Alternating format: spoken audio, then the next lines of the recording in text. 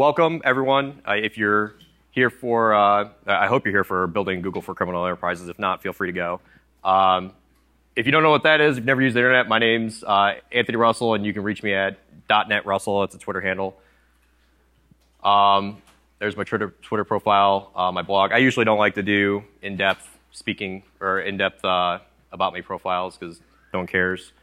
Things we're going to cover today: how and why this project was started, how I define public data and where you can find it, how we can scrape some public data, and how we can scrape some social media data, and then how to link those together. Who cares about this and why, and what would I do to fix it? And I also have a tool that I'm releasing today that I put on GitHub this morning, so you'll be able to download it. So here's the disclaimer. We're going to be looking at some sensitive information today. I would appreciate it if you did not harass the people that are in my slides. I'm using real information. These are straight from the tool. They don't deserve to be harassed, and I don't condone doing illegal things with this information, my material, or my research. That said, everything that's in here is public information. It's been put out by these people. It's been put out either by them or by the government on their behalf. And if I were to redact this information from my slides, I feel like it wouldn't have the impact that I intended originally when I started this project. I wrestled with this for quite some time about releasing this tool and this information because I don't want somebody to get hurt based on it. But if we want things to change, we really want things to change, then we need to put this out there. We need to show people what can really be done. And on that note, like, this is just the beginning. This is just scratching the surface. This is stuff that I put together in my free time. You know, if you're a nation state or somebody that really wants to do harm, you could really do a lot with this. Also, I talked to an attorney, so don't sue me, bro. All right, so why this project? So about 6 or 7 months ago, I started looking into being able to have a public profile. I like to do public speaking at different conferences. I want to be able to have a public profile for conferences and for a living resume for work. I'm sure a lot of you professionals like to have your resume online, so other companies might be able to find it. But that's a challenge because, you know, I don't want my data rated. So, you know, how do you keep a public profile without, you know, putting too much out there? So, as we spoke about before I got started, I'm an OIF vet. I like to take challenges head on, so I wasn't about to, you know, just let this go. So some of the things I started to do to try and make myself private on the web was I opted out of all the things, like everything I could find. I looked for an opt-out page, all the big data farms, like everything, Intelisys, all that stuff. I actually cut those slides out of here because I could have gone on for like 3 or 4 slides on things I've opted out of. If you go on the GitHub, it has all the links in there in the slide deck. You can just click them and opt out yourself. I scrub my social media, but unfortunately, even after you scrub it, they still hold on to that information. You might not be visible to your friends, and it might not be visible to my tool, but it's still out there. So what I decided to do was I decided to muddy the water a little bit. I put a fake name. I said I was born in 1901, said I was a girl. You know, you just change everything, and then eventually that muddies the water, and they don't know what's real. I scrubbed all my old email accounts against Have I Been Pwned? Have you guys seen that site? I'm sure a lot of you have. I put that in there, see if any of my old emails were released at all. I got rid of old ones. I registered for the Do Not Call list. I went through my phone and uninstalled every app that required any weird, wonky permissions. So there's really, that's pretty sanitized at this point. By the way, if you use the Facebook or Twitter app or the Facebook Messenger, that's like giving them access to your whole phone. And then I also researched cleanup services. There's a lot of those on the web, and they're all garbage. Don't use them. So I opted out of all the things. And unfortunately, it didn't work. Like 6 months later, I'm still getting dick enhancement pills. So it's like, it doesn't work. Don't waste your time. Yeah, both. Yeah. Yes, the pills do not work. Stay away from those. So I figured, you know, maybe I needed a different approach.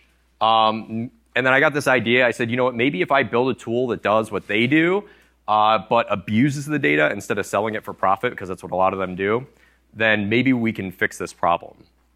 So that's when I started my search for public data. So public data, as I define it, is data that can be made public either by the local or state or federal governments, data that can be collected from social media such as Twitter, LinkedIn, and Facebook, and data that can be collected from APIs like the People API. Is anybody familiar with the People API? I'm sure if you're in this room, some of you are probably familiar with it. It's a really nice tool. They recently changed their API. You used to be able to use sample_key to get everything, and in the last week, they updated their API to where you have to actually do a CAPTCHA and register a key or to get a new key. And it's IP-based. But unfortunately for them, you can just create a fake email account through like Yandex and register and get 30 free trials, and you can just do that all day. So sucks. They want to offer free trial, but it doesn't really work. So government data, as I define it, here's some of the sources that I looked at. I looked at the voter database. There's quite a bit in here: full name, date of birth, current address, party affiliation. There's actually about 99 columns. I put 99 in there. I think that's what I counted. There could be more or less by a few. Property records. So if you buy a house, or basically if you buy a house at least in Ohio, all that information is public. I'm sure it's the same in most states. Traffic violations. If you get a ticket, your information's out there. Full name, date of birth, current address. You can just go to the county website and research traffic violations. Register your pet. I don't know. I have a dog, and I don't feel like just because I have a dog, my information should be out there, but apparently it is.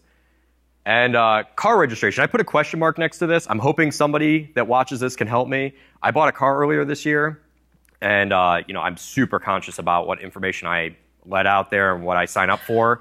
I didn't sign up for anything, and I started getting a ton of stuff with my exact car make and model in the mail. So there must be some type of, oh, is that what it is? Okay.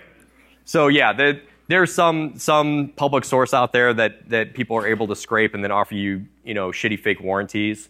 I would love to incorporate something like that in the future, but I couldn't figure that one out, so I left it out. These are the ones I didn't use in my tool. I didn't use the property records, traffic violations, or pet registration, mainly because, one, I had all that information that they offered other than the specifics of the traffic violation in the voter database already, and two, because all of these are very specific to the county, so I would have to write a tool that would scrape every county site individually, and I didn't want the state, ishing their pants that I was scraping every county site. So I ended up going with the Ohio voter registration database. I spoke with the Secretary of State CIO, and he told me that these are that it's a common format across all states. So theoretically, if you had another state, New York, Nevada, whatever, and you were able to download their database, it would work in my tool. I just used Ohio because it made it super easy, and they let you download 6.5 million records. In fact, I downloaded the 6.5 million a few months ago. They update this every week. So this is constantly updated with new people that register and stuff. So that's kind of scary. But yeah, I'll have the links I'll have the links in a blog post afterwards if you guys want to get the links for that. It's also in the tool. Here's an example of some of the data that's in the voter database. So you get voter ID, county number, county ID, first, last, middle, date of birth, registration date, voter status, all types of stuff. There's a lot of fun things you can do with just the database. You can search for young people near me and then filter out young women and then be a predator. Or you can search for elderly people for me and go around and fish their Social Security checks out of their mailbox. I know that's been a problem for a while. So just with the voter database, you can do that kind of stuff. I don't condone that, but that's what they're putting out there. So now that we have our seed data, we can start getting the personal data. Some of these sources of personal data that I looked at was Facebook, which offers a slew of things: interest, current city, state, original city and state, relationships, degree, and schools attended, and jobs. Twitter, I tried to find a way to correlate to this. I really did, but it's like I put random shit on there. I don't use my real name half the time, so like current thoughts, I don't know. LinkedIn, that's a wealth of information. I'm actually going to write a plugin for that. I just didn't have time to do it for DEF CON. I'll have it done for DerbyCon. The People API, it's everything. If you've seen the People API, you know that. If not, it has like phone numbers. I'll demonstrate it here in a minute. It has phone numbers and relationships and every address you've lived at, every name, every alias you've gone by. And then Instagram. You know, I didn't incorporate Instagram, but in some of my early research, I did it in a blog post. I was able to abstract some detailed information about a target just from Instagram based on like where they like to go shop and where they like to eat and some of the social activities they're involved in, like jazz band and soccer and where they played at, and just based on Instagram. So that's also a great target. So now we're going to look into scraping Facebook. A couple things to know about scraping Facebook is, one, it is a violation of their terms of service, so if you get caught doing it, they will ban you. They didn't ban me yet, but I'm using a fake profile, so good luck. And then also, their data comes back when you try and scrape it. They do some things to try and, I'm sure it wasn't to try and mitigate people scraping, maybe it was, but they do some things that, that make it a little more difficult to scrape. Does anybody know what Ajax is? I don't know if we have any developers, any engineers in the room. So Ajax it kind of speeds up the way the page loads. It's like a trick to the eye. So the page will load and it'll be a container. And then as that container loads, it'll go out and make another request for the actual data. So if you're trying to scrape, a lot of tools will just get you that container and you won't get the actual data. So it makes it a little more challenging, but I found ways around it. It's not too hard. Facebook elements can be scraped by focusing on automation strings. Does anybody know what an automation string is? So Facebook, like any other big company, they want to be able to test their software. So they put these little ID tags on every element, and then they're able to write other programs that look through the page for those IDs, and then they can put in fake data or put in real data, and they can check values. And they leave that in their production environment. So we're able to use that to scrape with. We can say, go get me all of the info fields, and you can get their work, you know, where they work and their education and all that stuff. And that's the technique I'm going to show here in a second. Also, I use multipass scraping. It makes it a little bit easier, so I'll go through it multiple times. So one thing to note real quick about Facebook is this query right here, search/people, and then the little Q is the query. So unauthenticated, I've only noticed that you'll get prompted with a CAPTCHA once. It may be more than that. I've run this thousands and thousands of times. If you're authenticated, though, you can run this endlessly without a CAPTCHA ever. So if you create a fake Facebook account, you can just run this query over and over and over and again. And what's fun about it is I can search for John Smith in Ohio, and it'll go get me everybody in Ohio that their name is John Smith. It works really well. So here's an example of that. This is what it'll return. And what the tool does and what we want to do is we want to get the links out of here, because obviously the names are hyperlinks, so we want to grab those. So how do we do that? Well, these are the tools that I tried to do that with. I tried using curl and wget and links, because I really didn't want to write this in anything that I couldn't run in the terminal, but unfortunately that didn't happen. I tried the WPF web browser. It wasn't very, it was limited on function calls. So I ended up going with the WinForms browser. Fun thing about WinForms browser, it has a memory leak in the, you know when you have your browser open and you have the back button? Well, it keeps a log of everything that you've done. Well, when you navigate like 10,000 times, that back button doesn't empty out ever. Like the history cache doesn't ever empty out. And it took me forever to figure this out, but yeah, there's a memory leak in there. So what I had to do was I wrote a separate application that all it did was take a URL as a command parameter, and then it dumped the source out. And then in my application, I just spin up one instance of it, get the source, and then close it. And then that kind of solved the memory leak issue. But they're never going to fix that, so that was my workaround. Here's an example. Does anybody know what a regex is? Regexes are kind of like magic. You really shouldn't use them for web scraping, but you know, why not? It's a hacker conference. So this is a really basic example of the regex that I use over and over and over again. I am not a regex pro. I'm really not a regex pro, not at all. But this is the example. So there's 3 parts to it. I use a positive look behind, which I'll show you what each of these mean in here in a second. I use a positive look behind. I match 0 to unlimited with, and I make it lazy so it grabs just the minimum amount. And then I use a positive look ahead. and this is what it actually looks like. So this is the positive look behind, and you see that pink little dot right there? That's saying that, okay, this is where we're gonna start. And then when we add in the period asterisk, it grabs everything to the end of the line. And then I add a question mark, and it makes it lazy, so it grabs as few as possible. And then I add the positive look ahead, which you can't see it, but it's marking the end there by the less than symbol and the forward slash. So ultimately what that does, that regex will do, is it'll go through, and everything that matches that regex, it'll grab me the text for it. So that's how I use to get actually all the information. Here's an example of how I grab the URLs off of the search, the query page. So I use I'm not going to go too deep into this because it's kind of crazy, but right here, you can see the data test ID. This is something they would use to be testing with. I'm guessing this is their automation ID. I don't know, maybe not.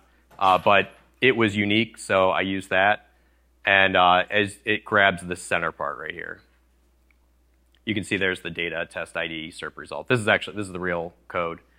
And then I look for div a href, so div a href, and then that would be where the pink line is right there. So this is the target information. This is what I want to grab off of a profile. And I mean, if I'm doing this with an unknown amount of profiles for unknown people, you got to use regex. So I use something I like to refer to as multi-pass scraping. So I'll grab all the source, and then I'll get chunks out of what I want, and then I'll run regexes over those chunks. So I use 3 passes to get the profile information. This is like where the person worked and where they studied and things like that. So real quick, here's the first pass. The first pass will get everything in blue. Now the blue is this is each of those blocks. So you can see the first one says it's their high school, and the second one says it's the electronic classroom tomorrow, and the third one is it's probably their location, where they're from. And that's ultimately what I want to get. So right now I have the blue chunks. So then we run another regex over it. And this regex cuts it down even more. And as you can see, we still have our data in here that we're trying to abstract, but we have a lot less. So this is the second chunk that we have now. And then finally, in the last chunk, it's real easy. We just look for the, we look for the greater than symbol right there. And there's only one greater than symbol in the chunk, so it's easy to grab the data. And then I add that to a list in the application, and we can use that for analysis. So now that we have it, let's start analyzing it and figuring out if we have our target. So I'm going to use a different example. This is actually a full example, and this is real data, so please don't harass this person. So I'm going to use a result from the voter database, and then I'm going to look at a series of Facebook profiles that could possibly be that person, and we're going to try and match them up to find the actual person. So this is our target. Her name is Samantha Adkins. She's 18. She's from Lakewood, Ohio. I got this just by querying for 18-year-olds in Lakewood, and I found one on a street. There were a number of results, but you can do this in any city, and you should be able to do this with any state. And then I ran that query, our Facebook query for Samantha Atkins. The plus symbols are just spaces. A lot of devs know that, but if you're not a dev, that's all it is. It's just a space. You can use, I think you can use %20 in this too. I think that'll work. It should. But these are the results we got. Each of these is a profile that we scraped off the page using those regexes. All right. And now we want to dig into each of those profiles, and we want to see if that's our person. So we got to scrape the details off. So we're assuming we're scraping the details off. This is actually kind of super arbitrary. I don't know if you did anybody read the 2600 article I wrote? Yeah. Okay. So this is super arbitrary. All right. I messed with the scores until I got back really good results. So if somebody way smarter than me, which is probably everybody, can come up with something better, please let me know. I would love to actually have like a really good algorithm for this. But I look at the profile and I say, okay, if the first name exists, they get 0.15. If the last name exists, they get 0.15. And then one of these 3 cases down here will be true. Either the city and state will be found and they'll get 0.7, or just the state is found and they get 0.1, or just the city is found and they get 0.4. And then that builds a confidence score. and we're able to identify targets with it. So as you can see, all those profiles, we have 0.41, 0.41, 0.41, 0.42, 0.43, and then 1.02. So that is a really strong match. And if we look at it, you can see that Samantha Atkins from Lakewood, Ohio. This is very likely our target. So based on this, what do we know about our target now? So we have her full legal name, we have her home address, we have her date of birth, we have photos of her, we know her interests, we have her relationship status, we know who her partner is, and a slew of other information. But we can actually do more than that. We can do a lot more. That was a simple example. That was something that was originally what I wanted to demo as my project. But then I started thinking, like a bad guy, and I said, well, what if I really wanted to do damage with this? It's one thing to be able to walk down the road and say, oh yeah, so-and-so lives there. But, what if we started with Facebook and used their search tools and then worked backwards and try and resolve, people that way? So, what if we search for people that work for things like the USPS or the Cleveland Police Department or the Cleveland Fire Department or the Perry Nuclear Power Plant or the Ohio National Guard, or one of another million, possible, places that people would probably not want you to know they lived. And so I'm going to demo a tool that I've been working on. It's definitely not a final tool yet. I'm going to keep working on it. But let's see here. You probably won't be able to see some of the text. It's okay. That's not important. The first thing I'm going to demo is the database searching. So with this, this is just, it's just an interface to the database. I'm going to search for people that were born after 1998. We're going to choose a street here. All right, I'm going to hit search, and hopefully it works. I have videos if it doesn't work, don't worry. The Wi-Fi is kind of wonky. So what it's doing is it's searching a database that I have recreated in Azure. I downloaded it from the Ohio Secretary of State website. And as you see here, we get a number of results. And these are all people that are right around 18 that live on Clifton in Lakewood, Ohio. So I made a couple notes here because I didn't want to accidentally show like minors and things. So I'm going to use Julia Alvarez here. Let's try her. So this is the application opening up, spawning a browser, and now it's searching Facebook. There must be 2 profiles that came back. And as you can see, Julia Alvarez came back with a score of 1.04. And if we visit the page, that's Julia Alvarez from Lakewood, Ohio, Lakewood High School. So we have all this information. And in a matter of seconds, we've managed to find an 18-year-old that lives on a street, could be your street, and we know their personal information. We have a Facebook link to it. So that was originally what the project was about, but then that was kind of easy to do, so I wanted to go a little bit further. So this is, you'll probably, if anybody uses Facebook, you'll recognize this is the Find Friends page. I just embedded it right in my application. And you'll notice over here on the right, they have the search for friends, search criteria. So I'm going to search for something like Perry Nuclear Power. If you don't know, Perry Nuclear Power Plant is a nuclear power plant in the state of Ohio, and people register it as their workplace. That's critical infrastructure. Nuclear power plants have been in the news recently as targets of opportunity for foreign agents, for phishing campaigns, trying to get credentials, identity theft, a number of other things. So I've got my results here. I'm going to click this button up here at the top that says click here to import into Alohomora. And we get this result back. So these are all the people over here on the left. And we can just, let's choose this guy. And let's scrape his Facebook information. So that pulls down his Facebook information, Jason Weeks from Ashtabula, Ohio. And it's a little broken. So quick story about the jobs thing up here. I was trying to actually break down the different details confidently, like what they were. And I had the bright idea to use the ID of the image, because if you look at the Facebook profile, Like we can open it up here and I can take a look. So if we look at Jason Week's profile here, you can see the little suitcase.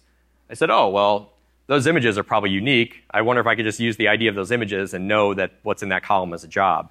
But it keeps breaking. I think they're changing the IDs randomly every so often. So I have to figure out a way around that. But the good news is we still have all the details and we can still use it. So we just scraped his information. We see that he works at Perry Nuclear Power Plant. He was in the Navy. We see what school he went to. We also see his girlfriend or wife's name, his spouse's name. We can search the voter database and see if there's any information there on him. And that should bring back a result.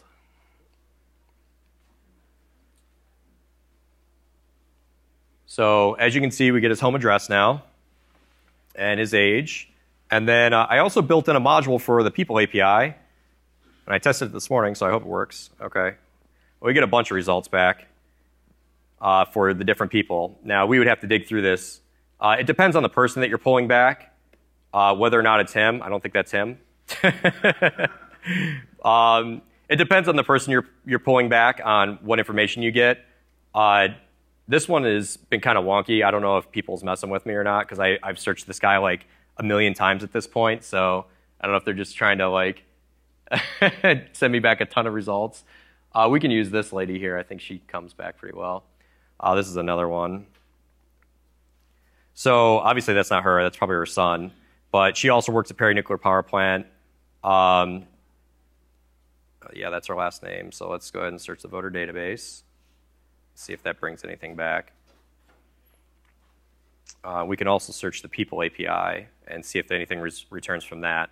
But I guess the point that I'm trying to make with this is that, so that's probably her right there. Yeah, so as you can see, she's got a picture of her son in there. And we can definitely abstract a ton of information using these methods. Now, like I said, this is just a demo. This isn't something that I meant to put in here as a tool that I want people to go use. I'm just trying to highlight a point that with these methods, we can build detailed target profiles for phishing campaigns or for identity theft, for a number of things that are nefarious. So, Mr. Shelton here. See, we get his home address. I don't think that's him. But we would be able to find him. He's in here. Yeah, it's not him. But the point is, we can do it. So let's head back over to the slides really quick. All right, so who cares? Well, I would hope that these people that I presented today care, for one. I know that when I was in the military, especially when I was stateside, I was a police officer, I did not want anybody knowing where I lived for obvious reasons, right? You know, if you give somebody a DUI, you don't want them to be able to figure out where you live and come firebomb your house. It's probably not a good thing. Or have your phone numbers and harass you, or one of a million scenarios. That's just the local stuff. What about the critical infrastructure, the nuclear power plant? We saw the details we can get from that. I don't want foreign agents being able to phish critical infrastructure. Like, that shouldn't be a thing, but it is. What else? I mean, plotting troop movements. So we can do that with the National Guard and the Army. We can figure out where our troops are, figure out where their families live. Does anybody know what FRG is? Anybody? Raise your hand if you know what FRG is. No one? All right. I was trying to weed out the feds. All right. FRG is Family Readiness Group. I wanted to save this story. So FRG is Family Readiness Group. When I was in the military, they're like the Army spouses that stay back, or the military spouses that stay back, I should say. And they form together and they provide information to each other and support. They're a really great group. But when I went overseas, unfortunately, there was a miscommunication. The FRG really shouldn't be contacting family and members of soldiers and telling them about firefights and things. Well, we had a firefight, and we were on blackout. We weren't able to communicate outside of the base. And the FRG went and called my family. They called my mom and told her there was a bloodbath and all this types of stuff. And my mom was freaking out, and I had no idea. You know, so I was on blackout. We were on blackout. We couldn't call anybody for weeks. So yeah, like it's not a good thing to be able to contact your family, contact the family of soldiers, be able to get information. I want that information secured. So who cares about this data? We talked about that. Predators, police or targets. We talked about the nuclear power plant being able to resolve the information. It's not good. What would I do about it? First and foremost, I would plead with Facebook. Please, for the love of God, why are you making everything public by default? When somebody signs up for Facebook, it should be private by default. They should have to opt in to make it public. I don't know why it's not, but it is what it is. If all they have to do is flip a switch and 99% of this goes away. But you know what? It's not entirely Facebook's fault. They're a business and people opt in to use it, so people should be smart enough to make it private. The one thing I really do have a problem with, though, is the federal government and the state governments releasing all of our information. Like, that shouldn't be a thing. And when I spoke to the CIO of the Secretary of State, I'm pretty sure it was CIO, I don't know, Secretary of State of Ohio, he told me that the reason that these things are available are because of outdated laws. The laws are in place that the voter records have to be public, so they made them public. And they can't just say, hey, this is a bad idea, we shouldn't do this, because it's the law. And I empathize with that. I get where he's coming from. I don't blame them. They're just doing what they're supposed to do. I do think that we need to change these laws, though. So we need to get more word out there that these things are available. Also, just because I get a traffic ticket, or I buy a house, or I buy a car, or I license my dog, that doesn't mean I'm opting in to have big data be able to farm my government data. Like, I don't know why.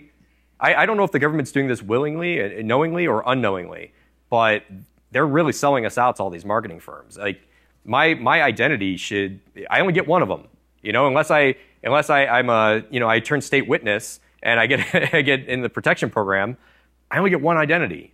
So it should be my choice on whether or not it gets put out there or not. And the government is stripping us of that capability by just releasing this information. So I definitely think we need to change these laws. It's not specific to Ohio. I just use Ohio because that's where I live and I want to pick on them. So here's the summary. One, you can't opt out of the internet. If you put it on the internet, it's out there. I think that's on a famous shirt somewhere. If you put it on the internet, it's out there forever, and it is public. Voting, getting tickets, owning a dog, buying a house, things like that, it shouldn't be opting into big data, and the laws definitely need to catch up. We need to do this. If the people don't say something, it's never going to change. And that was kind of why I chose to put this information out there and this tool out there. The source code is on my GitHub. I really hope that everyone goes and downloads it, makes your own modules. Go build a LinkedIn module, go build a Google module, scrape everything, hack all the things, make it awesome, share it with me. I'll echo it back out and see if I can add more. I would really love to collaborate on this. I'm going to continue developing this. I'm going to be presenting this again in a few months at Recon. I'm going to be doing a 2.0. So we're going to have even more modules in here. Right now, it's just Facebook and people. But I want to get LinkedIn, whole bunch of fun stuff. That's my blog. I post all types of random tech stuff on there. I'm studying for my OSCP, so every now and you'll see me post Vulnhub VM cracks on there. And there's my GitHub and my Twitter. And I'll open the floor for questions. Thank you.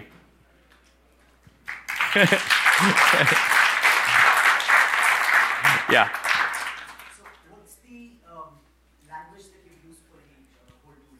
Sure. So originally I wanted to do it in Python or some language I could do in multi-platform, but I ended up opting for C#. Sorry. I'll try and port it one day. We'll see.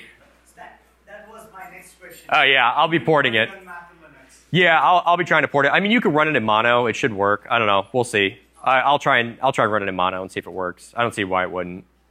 Yes. What is the next step for this research? So the next step for the research is I want to be able to go to Starbucks and sit down and resolve addresses of people around me based on packet sniffing. So it's an idea. I need more modules. Originally, I wanted to do it with Facebook because I was hoping that I could abstract their profile out of the get parameters, but it's all TLS, so I don't think that's going to happen. There might be other ways. We'll see. Yes? Based on your experience, companies like Spokio Yes. and all these other like Find a Friend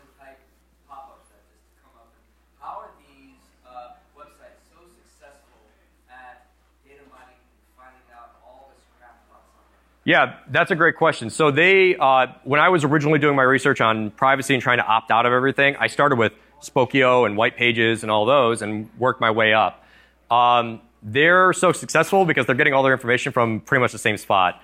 They're all buying services from like Intelisys. I think it's Intelisys. I think that's their name. They're buying their data from big companies like that, and those big companies are going. You can opt out of them, but guess what? They're going to the voter database and the traffic violations. They're going to public things that you can't opt out of. So eventually, you hit a point where there's no more opting out. They're taking things they're allowed to take, and they're doing connections very similar to what I'm doing, I would imagine. So, yeah, unfortunately, there's no getting away from it. Any other questions? Yes?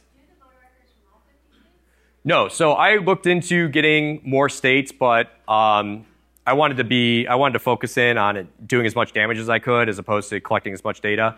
This can be applied to every state because the voter database, it's the same, as far as my understanding, it's the same format for every single state. So I use the Ohio database. So in the tool, I put this in here. I didn't talk about it, but it's in the tool. In the settings, you can go in here and set like your people API key. So if you have like a real people API key, like one you pay for, you can put it in there. You just put your connection string in there for your database, what state you're doing. That's the that'll be the state that we look for, and then your state or your table name, and it'll just kind of all work. What's that? It's a demo key. It's a demo key. I register. So whenever I do this demo, I go to Yandex. I create a fake email. And then I go register a free account for people. It takes like 10 seconds, and you get 30, I think it's like 30 queries for 30 days or 15 days or something like that. So you can do it over and over and over again. If you write a script or a tool to create accounts for you, you can just get a bunch of accounts. But I didn't go that far. Any other questions? Yes? How did you arrive at the weights for the confidence level? Yeah, so that took some time. It was totally arbitrary. I don't want anybody to think I'm not a data scientist. I'm not a data analyst. I have no idea what I'm doing. I just went in there and I tweaked it until I was getting really confident results, and it just worked. So I'm sure there are much better ways to do it. And if anybody has any ideas, please feel free to reach out to me. I would love to work with you and come up with something that I can say, this works because of proof, you know? And right now I ran some large-scale tests, like 1,000, 2,000 people, which, by the way, you can do. You can just query over and over and over again on Facebook forever. So I ran some large-scale tests with, like, everybody in my city, and it was probably about 50 to 60% accurate. If you consider a 80% or above confidence score, or a 0.8 or above, I don't want to say percent because it's not percent, a 0.8 or above is their confidence score. It's like a 50, 60, 70% in there accuracy. If you lower that to a 0.7, you get much higher, like 80% accuracy. So yeah, it's definitely a viable means of finding people, but it's probably not the best. Yes? At what point do you start presenting your findings to lawmakers? That's a great question. I don't know. I'm hoping that doing talks like this, coming to the biggest hacker conference in the world and making a stink about it, I'm hoping that will bring some attention to the problem. I would love to work with the state, the government. I've reached out to them. I reached out to the Ohio IT department. I told them about this. But like I said, they kind of shrug at you. So they're like, it's the law. What do you do? So you have to get it put on the ballot. You have to get people to vote it, to vote to change it, and that's it. From another talk, there was a data scientist working with someone in Germany. Mm-hmm.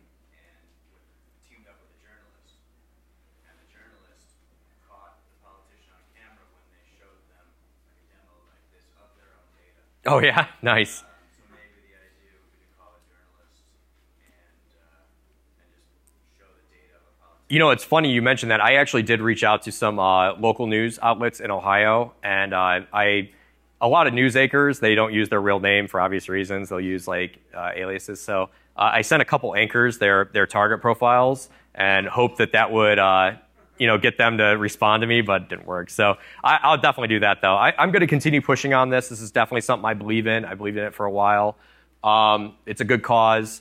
It just sucks that, the way to get the word out there is that you have to you have to drop drop information on people, but that's pissing people off is the only way you're going to get anything changed. Otherwise, you know, you're going to get people that say, who cares? You know, what's somebody going to do with my Facebook profile? You know, who cares? Well, you know, if you work for a critical infrastructure, then they can use it to phish you, you know, targeted phishing campaigns. They know you like the Browns, which is really rare, but, you know, they know you like, you know, they know you like X, Y, or Z, you know, so they can make very targeted phishing campaigns. They saw you posted, you know, that you went to Starbucks someplace, so now they're going to go and try and rip your company's RFID card off of you because they know where you go. Or it's the opportunities are limitless.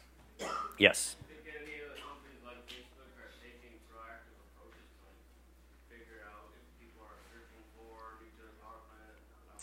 I'm not sure. I'm not sure if they are or not. I hope they are. But at the same time, I also empathize with Facebook. They have this issue where, you know, nothing should be censored. You know, they want everything to be free and open, and I believe in that. But at the same time, you don't want people posting videos of people getting their heads cut off. So, like, there's a fine line you have to draw, and there's a lot of work they have to put into making the place safe for everyone. So I don't know if they're doing that research. I hope they do. We'll see. All right. Thank you so much. I appreciate everyone's time. Thank you for coming. Feel free to reach out to me. Thank you.